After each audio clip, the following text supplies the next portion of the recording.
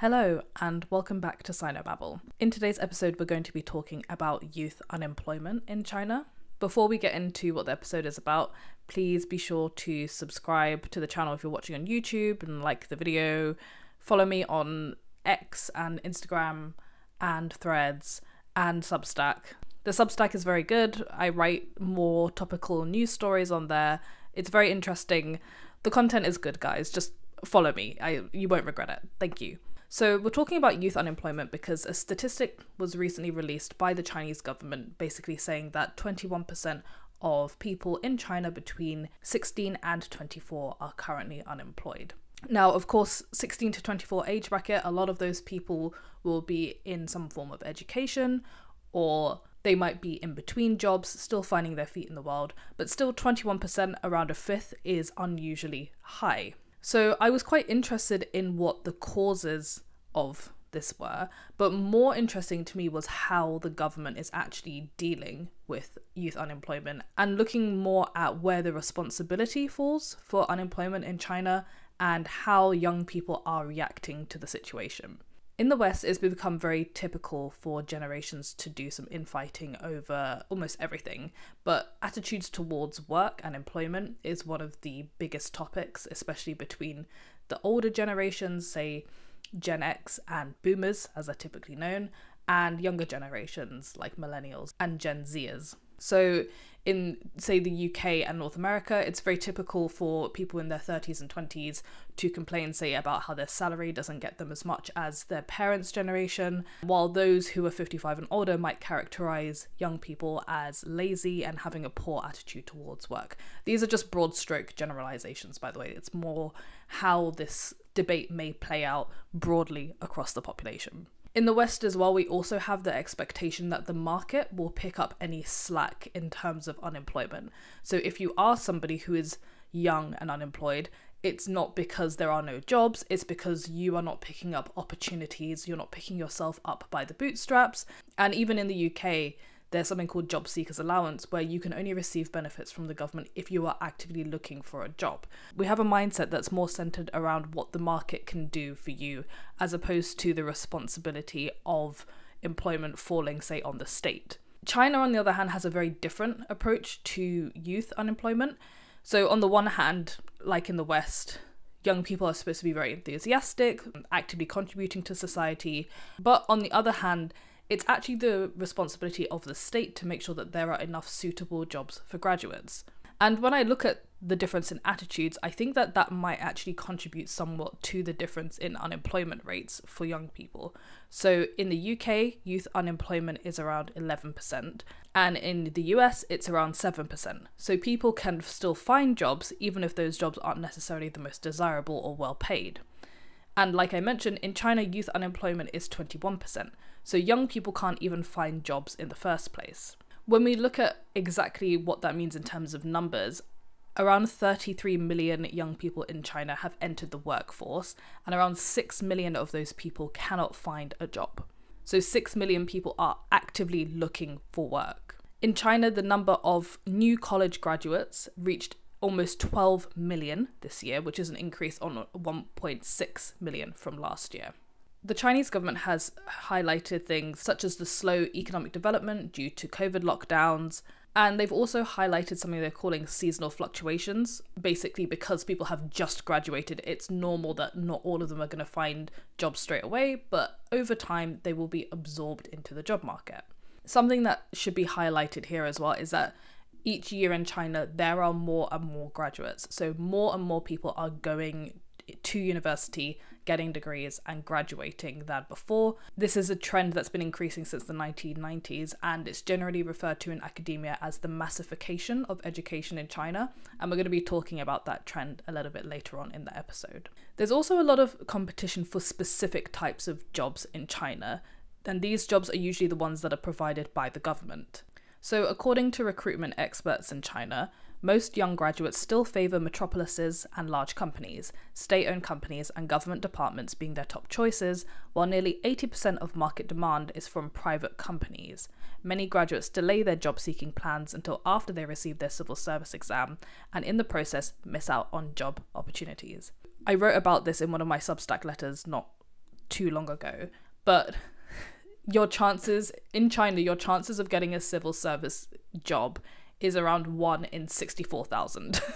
If it were me, I would assume that I would not be one of those 1 in 64,000 people, but the difference between working a state or government job versus working as a graduate in a private company is really, really huge from the perspective of these Chinese graduates. Private sector jobs are seen as very unstable because the contracts that you sign can be very unbalanced. Private sector jobs also typify something called the 996 work culture, which is working from 9 a.m. to 9 p.m. every single day for 6 days a week. So only getting very little time off or to yourself. These jobs can often cause burnout in young people. And a lot of these private sector firms don't have things like HR or job skills training or development training, so people feel very stuck in their positions. There's little career growth opportunities, lots of nepotism, and little opportunity for people to actually develop their skills. Even where people can find good private companies to work for, there's often a huge gap between the skills that they've developed during their education and the skills that the job actually requires. This is something that the government is now actively trying to address, but because the government obviously sets the economic direction for the entire country, often this means that every 5 or 10 years, what is prevalent or what is important in the job sector might change drastically.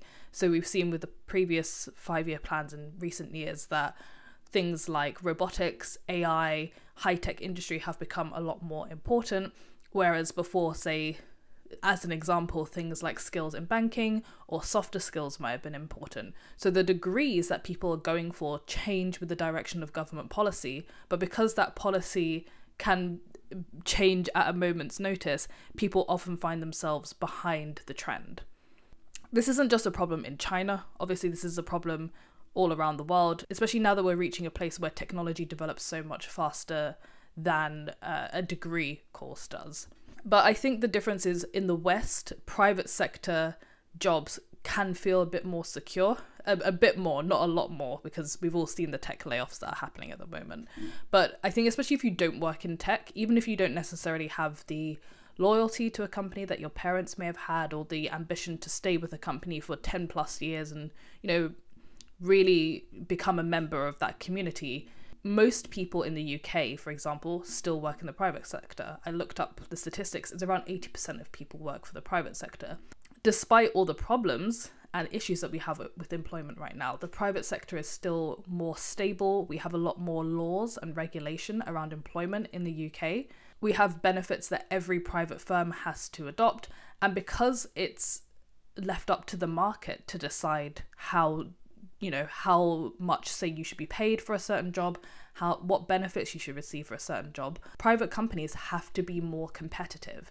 So they are incentivized through that competition to provide good or at least decent benefits for their workers. This is different in China, where most people try and go for government jobs, and the private sector hasn't really been regulated as closely as it has been in at least Western Europe.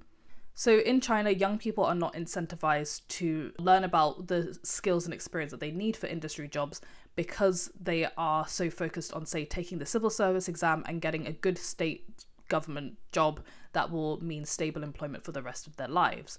However, because the situation is changing, we've now got this huge gap in youth unemployment. So another example of how private sector firms differ in China and the West is the sort of requirements that someone might be asked to provide when they're applying for a job. So again, down to regulation, competition, things like that. In the UK, for example, it's very straightforward. You submit your CV and a cover letter, you have a few interviews, and you either get the job or you don't. In China, the lack of regulation has meant crazy requirements popping up. And I'm not just talking about having to attach a very heavily photoshopped picture of yourself to a resume. There are graduates who have been rejected for not being the right height, for not being from the correct place. Even some people who have been rejected for jobs for not having the right surname. But here's one story as an example. Wu Yuanyuan, a 29-year-old woman in Changsha, Hunan, was asked for her zodiac sign while applying for an accountant position via Jipin, the recruitment platform. Her application was met with silence after she disclosed her zodiac sign, which supposedly clashed with the boss's sign. Similar instances have emerged on Xiaohongshu, the lifestyle platform, where several job seekers have shared their experiences. Applicants waiting for staff positions were informed that their zodiac signs conflicted with the employer's preferences. Some job listings went to the extent of placing restrictions on family names, while others dictated that candidates should avoid specific characters in their names or ancestral homes. I think it's also important to mention as another potential reason that a lot of job sectors in China have lost lots of money and therefore had to cut a lot of jobs, not unlike tech in the West. If you remember a couple of years ago, the Evergrande situation meant that the real estate sector took a huge hit, and also the private tuition industry also took a massive hit as well when private tuition centres were closed down all across the country. So if we take one example, which is New Oriental, which is I think the largest education centre in China, they had to cut 90% of jobs, which amounted to 60,000 private sector jobs. Young people are right in that the private sector doesn't offer a lot of stability because, again, when government regulation does come in, you don't know which sector is going to be hit first. Even in the West, tech jobs aren't secure, but I imagine in China they're not only highly stressful due to the work hours, but if the government suddenly wants to clamp down on certain internet companies for whatever reason, you are almost guaranteed to lose your jobs. But like I mentioned, unlike in the West, the Chinese government actively tries to help young people when it comes to finding a job. The government in China is very keen to alleviate employment problems for young people, not only by creating new opportunities, but highlighting existing ones that may or may not be seen as attractive by young people. So is it a case that Chinese young people just don't know where to look properly when it comes to finding a job? If we look at June of last year, the Ministry of Human Resources launched a 100-day campaign on June 6th to find 10 million jobs for college graduates and job seekers. In July last year, the Ministry of Human Resources and Social Security also organised 4 job fairs that attracted 17,000 recruiters, offering 860,000 vacancies. So that's almost 1 million jobs that were put out on the market last year. The government has been introducing different schemes for young people as well, things like career guidance sessions, skills development workshops, job recommendation courses. And for people who haven't had a job for a long time, the government is also offering special job training programs to help them potentially retrain and skill up to get jobs. The government is also offering young people temporary employment jobs, which are referred to as welfare jobs. This is for graduates who can't get anything at all after they graduate. These include things such as being a receptionist or a security guard, an office administrator, community workers. You basically get like a 1 to 3 year temporary contract while you're searching for another job or you're trying to skill up. So these kind of jobs are kind of looked down on a little bit because they're often for people who are elderly or disabled. They're not necessarily desirable jobs and they don't really pay that well. They're often in smaller townships or just like local communities. Also because they're not a permanent solution. Again, you've got that job security issue as well. But despite all of this, even the positions in really rural communities have ended up attracting graduates from top universities, and the competition even for these not very attractive roles is really, really intense. It's crazy to think that you will have like 10,000 people applying for like a local librarian job, but that's how intense the job market is in China at the moment. The government is also trying to encourage private sector employers to hire fresh graduates, even though they might not be as skilled as they need to be. So under the policy, employers willing to sign contracts with either unemployed college students who have graduated within the past 2 years or young registered jobless workers aged between 16 and 24 will receive a one-time 1,500 yuan allowance for each young person they hire until the end of December. Employers must make certain payments, such as pension and workmen's compensation insurance, to newly hired workers for at least a month before applying for the allowance. The private sector has slowly become a larger supplier of jobs than the government, so the government is very keen to kind of switch people's mindsets around and convince them essentially that working for the private sector is just as good, if not better, than working for the government. And not only that, they're also trying to encourage young people to take up entrepreneurship and create jobs not only for themselves, but for the wider market. Since 2015, the Chinese government has issued and implemented a series of initiatives and policies to promote innovation-centric entrepreneurship. In 2015, the State Council issued the Made in China 2025 and the Mass Innovation and Entrepreneurship initiatives. And then throughout the years, they introduced a series of reports and policies that strongly promoted mass entrepreneurship and innovation. In what seems like almost a desperate attempt on top of all of these things, the government also recently issued a kind of call to the countryside for young people. So for people who can't find a white collar job, can't find a government job, can't start a business for themselves, the government, along with the Chinese Communist Youth League, has issued a call for people to roll up their sleeves and go down to the countryside, literally like the Cultural Revolution. The Ministry of Education is essentially trying to recruit over 50,000 people to join teaching programs and other sort of rural development programs. Last year, there was actually an editorial in the People's Daily, which is the Chinese Communist Party's official newspaper, which said, "When you are young, if you choose hardship, you will choose harvest, and if you choose dedication, you will choose nobility," which is obviously a throwback to that idea of the Cultural Revolution down to the countryside movement, where young people were sent to the countryside against their will, by the way. That policy during the 1960s and 1970s was to get rid of young people.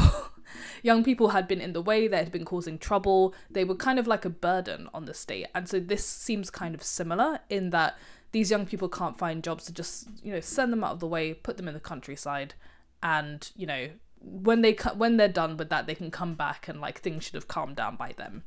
So obviously that didn't work. There were lots of negative comments about that online. We can never forget that the legitimacy of the CCP rests on the people in the country largely being satisfied with their way of life and their way of living. As an authoritarian state, because you don't have that democratic mandate of the people, so people can't just be like, well, I'll just get rid of them in the next election cycle, hopefully the next government will be better. You are beholden basically to the fact that people are not going to rebel against your very existence and try and get rid of you because you have no other direct mandate other than people's satisfaction. Also, I keep talking about youth unemployment. I'm well aware that everything that I've kind of spoken about up until now has been about graduates, specifically in China, so people with college degrees. I couldn't find any statistics that kind of broke down the different sectors of unemployment by, say, class or education. So it's not obvious to me if this statistic only refers to university graduates, or if there are, say, blue-collar workers mixed in there as well, people who work in manual labour, or if the segmentation doesn't really matter because manual labour is always absorbed by the market because manufacturing is a very big industry in China. Therefore, if you're a migrant worker or a manual labourer, you will always be able to find work. Or if the government just doesn't really care about finding those people work. I couldn't find any sort of segmentation or breakdown. It seems to be more of a graduate problem from everything that I've read. But I'm sorry that that's very sort of surface level. I wanted to find out more about the breakdown, if this is affecting working class people, if so, in what ways, how is it different, what's the government trying to do for them, but I couldn't find anything about that, so we are left stuck talking about people who are overeducated and unemployed, as usual. I also wanted to kind of go on a side note and say that while the government is talking about all of these problems and all the potential solutions, something that they are missing out is the huge caveat that the makeup or the way in which society works in China is also a huge factor in employment opportunities for young graduates, especially those who don't have family connections. Now, if you don't know what guanxi is, I've made another video before about that, so you can go and listen to that and find out all about what guanxi is. But very briefly, it's essentially your social network. It doesn't just apply to, say, people that you're friends with or direct family members. It can be like your mum's best friend from high school might be able to get you a job, and that's someone that you can rely on because they're in your sort of wider network of people that you know. Your family background and your family connections do play a huge role when you're a graduate in your ability to get a job. And studies that have interviewed or looked at graduates who are in these situations have tried to point this out. The major concern of university students in relation to social mobility may relate to the difficulty of finding a job when they graduate. In particular, if college graduate employment does not only depend on one's education or ability, but also on one's family background and social network, graduates from lower class or disadvantaged families face unfavourable conditions for occupational and social mobility. A recent study based on a national representative social survey of mainland China suggests that family background and social network played an important role in college graduate employment during the massification of higher education. The proportion of college graduates gaining family help increased from 10.6% to 18.7%. In addition, amid the massification of higher education, a large proportion of the family help involved aggressive ways for getting jobs, such as helping with submission of application materials and arranging meetings with the employer's agent. Graduates from lower class or disadvantaged families may have larger difficulties in their employment, even though they hold a university degree. Despite the fact that massification of education has increased access to higher education, this process does not mean enhanced upward social mobility nor promote educational equality. Another study that I was looking at, which was talking about entrepreneurship and opportunities for entrepreneurship, also touched on this point a bit. One interviewee is now taking care of a family enterprise in northeastern China. Before that, he ran 2 advertisement startups in Shenzhen and Beijing. My previous startups were out of personal interest because I majored in journalism. My parents' business had nothing to do with the advertisement industry, but I learned many things from their entrepreneurial experience. He admitted that he was more familiar with the business environment than most of his peers. Although he did not rely on his parents for finance, at least not more than others, he benefited from his family's background. So because more and more people are getting degrees, you have that degree deflation that we also are experiencing in the West now, where a degree is just common currency, and actually some employers are turning away from degrees in the West and saying, we don't care whether or not you have a degree, we need you to have actual skills and knowledge, and that's becoming more important.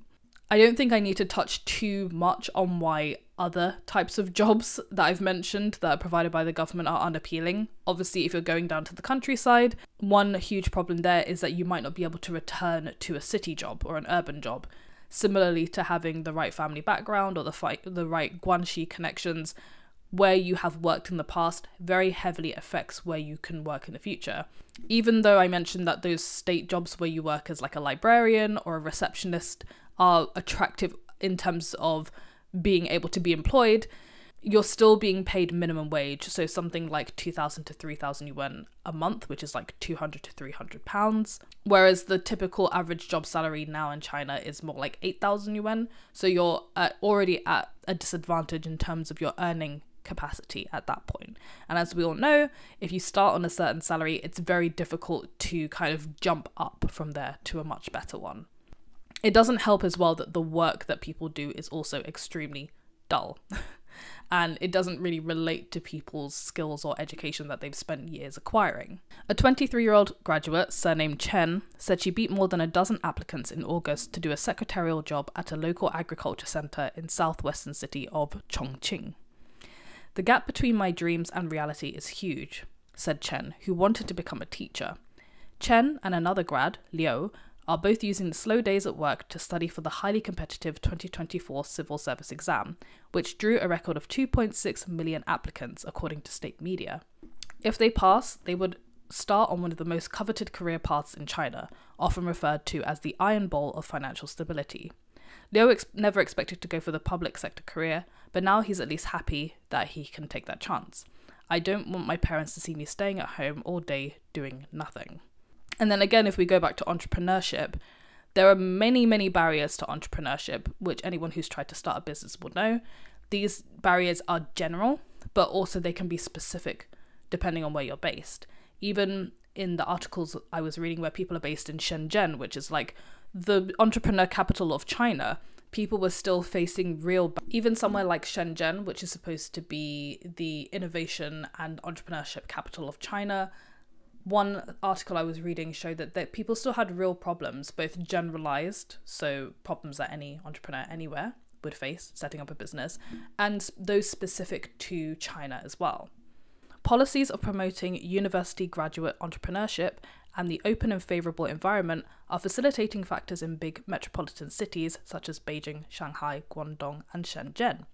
Yet, Traditions rooted in Chinese culture and society are still affecting the development of entrepreneurship positively or negatively. More than 16% of Shenzhen adults working as entrepreneurs, of which a significant proportion are university graduates, experience significant barriers to entrepreneurship, including personal trait-related barriers, resource-related barriers, and culture barriers. Several interviewees mention the importance of zuoren, which means to be a doing person in their entrepreneur efforts. Within the Chinese cultural context, this principle highlights the demand for self-actualization and the philosophy of managing interpersonal relationships. They suggested that some people failed in entrepreneurship because they did not know how to follow the zuoren principle. One interviewee said, "Some people can make money by chance at the beginning, but whether one could be successful as an entrepreneur in the long run is determined by zuoren." Interviewees also highlighted the lack of personal networks, access to understanding market demands. Gender was another issue highlighted by the survey. A relative told me that I should shift my focus from my career to marriage because finding a husband after I reach 30 will be difficult for me. My parents are also anxious about the same matter. They want to arrange blind dates for me even if I say that I'm happy with my present life. But men also face barriers due to Confucian ideology. When I decided to be self-employed 7 years ago, my parents were shocked and strongly opposed my decision. From their perspective, self-employment was not a proper occupation. They thought that only those who cannot find a job went on to become self-employed, and it would make them lose face. In our local culture, people only admire those who work from the government. So even where the Chinese government wants to be forward-thinking, push people to change their mindsets about the type of work that they do, the type of companies that they work for, they still have to face actual Chinese culture in overcoming these barriers. In the West, we don't have the same barriers. Becoming an entrepreneur is seen as something very praiseworthy, very worth pursuing. We hold our best entrepreneurs in incredibly high esteem in the West. In China, the cultural context and also the more community-based mindset, right? In the West, we are much more individualistic in our mindsets, in our pursuits, whereas in East Asia particularly, the group mindset means that people want to do more of what other people are doing. People want to fit in more, people don't want to be different, unlike in the West where our differences and the things that make us unique are the things that we cover the most. So these are all real problems that are facing young people in China. And because of that, despite what I've said about people having this mindset where they want to be more like each other and kind of stick together, their response to what the government has proposed may not actually be what you would expect. In fact, there is some creativity among young people when it comes to trying to find themselves a job. This is personally one of my favourite examples. Song Song felt like her job search was going nowhere. The Beijing resident had applied for more than 30 positions via email and job sites, but she hadn't received a single response. So Song Song decided to try a different platform, the dating app Tinder. The 22-year-old began updating her profile images, replacing her selfies with pictures of a message scrawled in large red characters. "Is anyone short of workers? I'm currently looking for a job. Please hire me." Now, it's worth pointing out here that Tinder is not legal. In China, it's one of those banned Western apps. But I think because of that, that actually makes it even more attractive if you're looking for a job, because obviously there's going to be less competition than on a general job, like traditional job site or job board, right? And it also means that you're more likely to find foreigners on there, so maybe foreign entrepreneurs who have businesses or connections in China, and therefore you can broaden your job search a little bit to unexplored networks. One Peking University graduate, surnamed Xing, told Sixth Tone that the chance encounter via Tinder had kick-started her career. Shortly before finishing her philosophy degree in 2020, she went on a date with a man that she matched with via the app and spent much of the evening sharing her anxiety and uncertainty about finding a job. The man, who is now Xing's fiancé, just so happened to work for a big tech company in Beijing and was able to give her some useful tips on securing an internship there. Xing managed to secure the intern position, and that in turn helped her when applying for other opportunities later on. Apparently there have been some girl boss manipulation strats that have emerged on this platform as well, which I just think is amazing. So tactics like making the person that you match with feel like a successful man, slowly revealing your anxieties and your struggles through personal conversation have become tactics for women to try and get opportunities out of the men that they match with. But I think in a context like China, I'm kind of on their side because it's a lot harder in China for women to get jobs. There's still a lot of discrimination around age, around looks, pressure from your family. Also, if you're pregnant in China, you're at risk of losing your job as well. So I think any advantage, any leg up that you can get really as a young woman in China, you got to play the game to win, you know?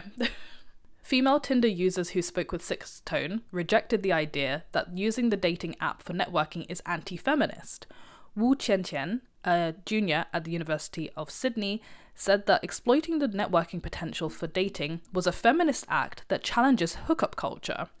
Dating apps are about expanding your social circle. People go to the apps to go on dates, hook up, make friends, even make money. There's nothing wrong with turning it to your advantage. You go, girl. For those young people who aren't able to use their feminine mystique to land jobs, many of them are instead turning to other, again, more precarious opportunities, things like the gig economy.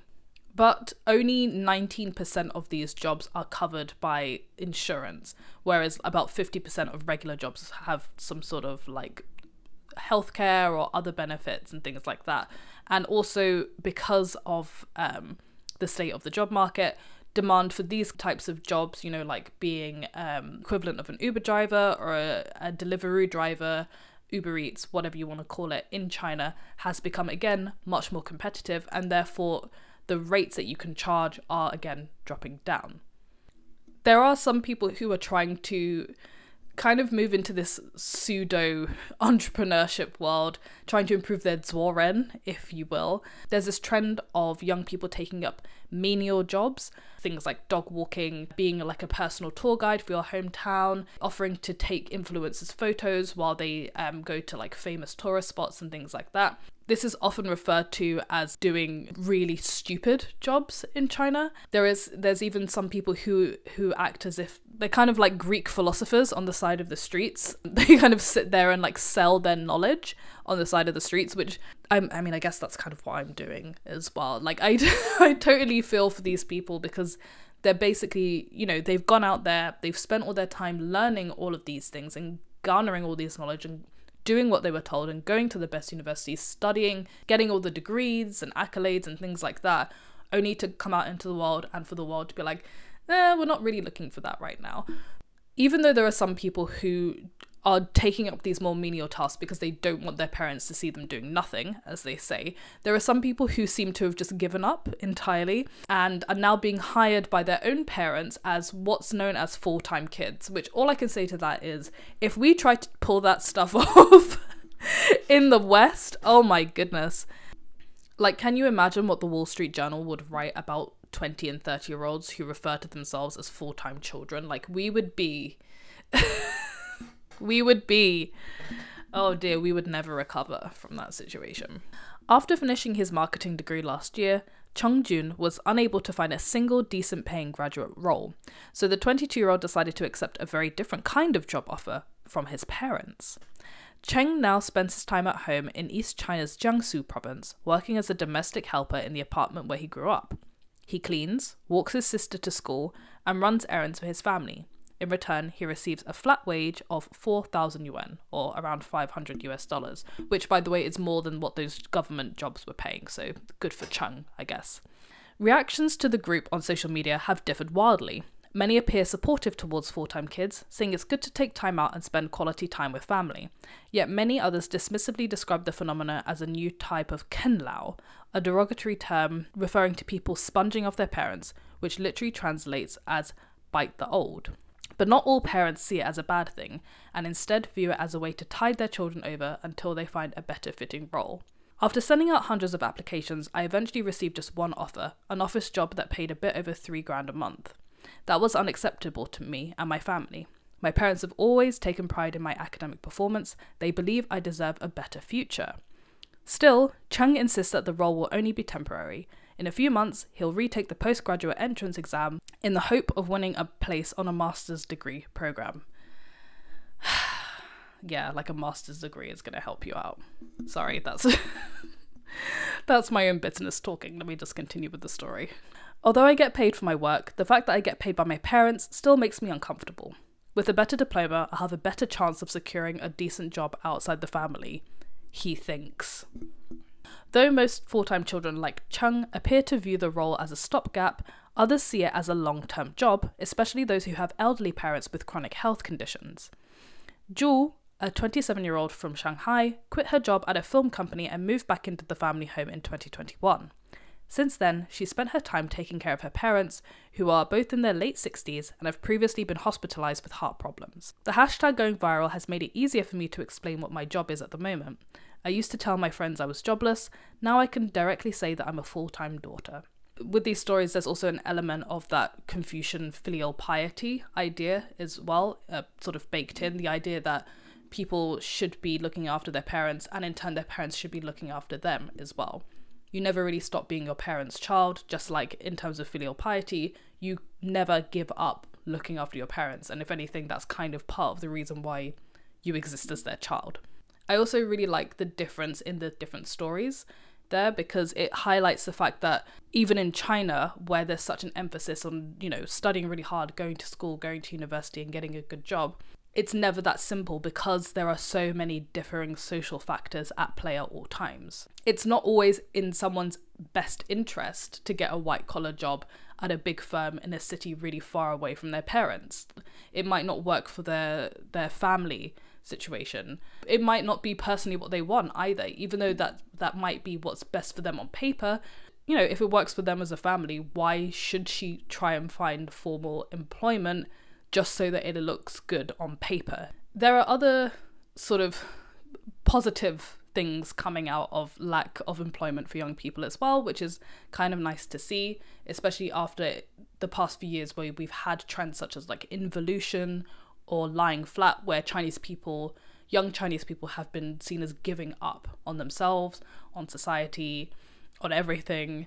And one of those trends is basically van life, the Chinese equivalent of like drifting, or kind of just experiencing life to the fullest and not necessarily trying too hard to find your purpose or like your ideal career path too early on, and instead trying to find out a bit more about yourself and a bit more about the meaning of your own life.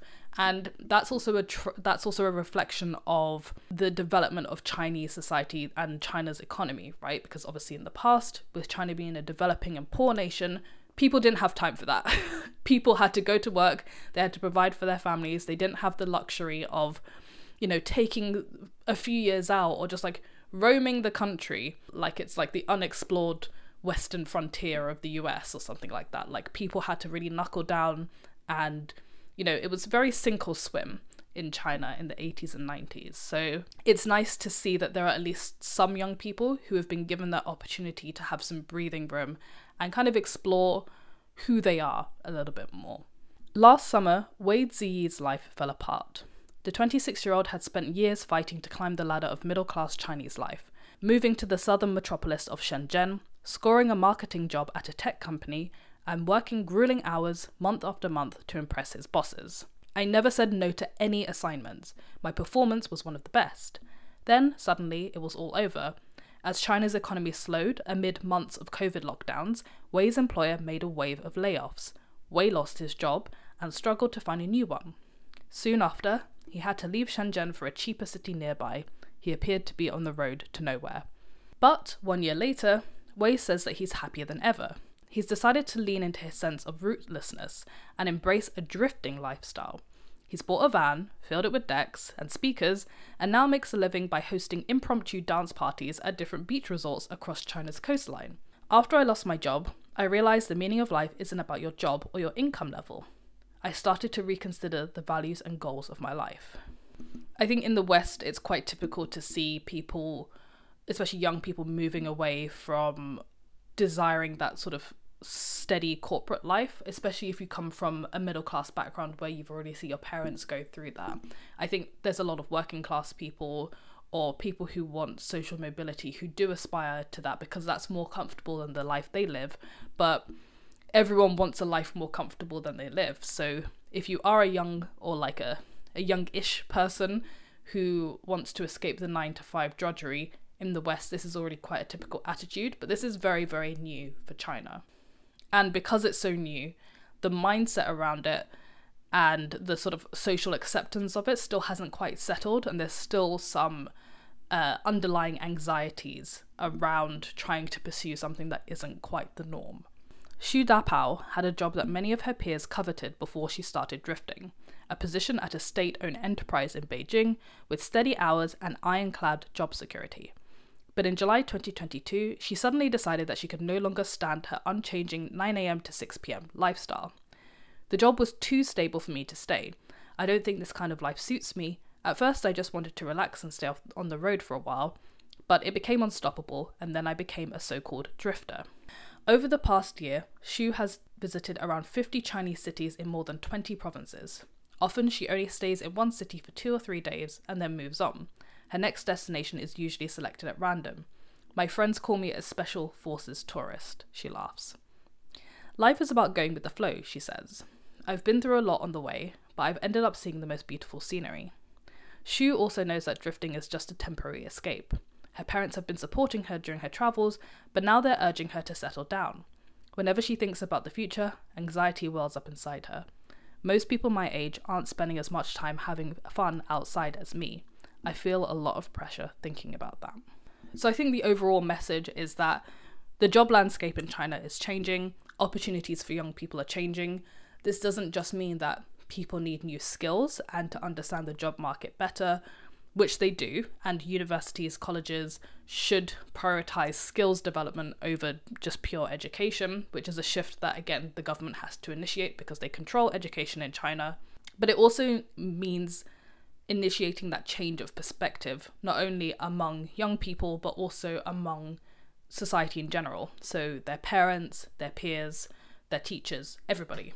I think as China becomes more and more middle class and moves even more into becoming like other Western countries in terms of the level of development, personal income, cultural interests and things like that, people are going to be more and more interested in pursuing an alternative lifestyle.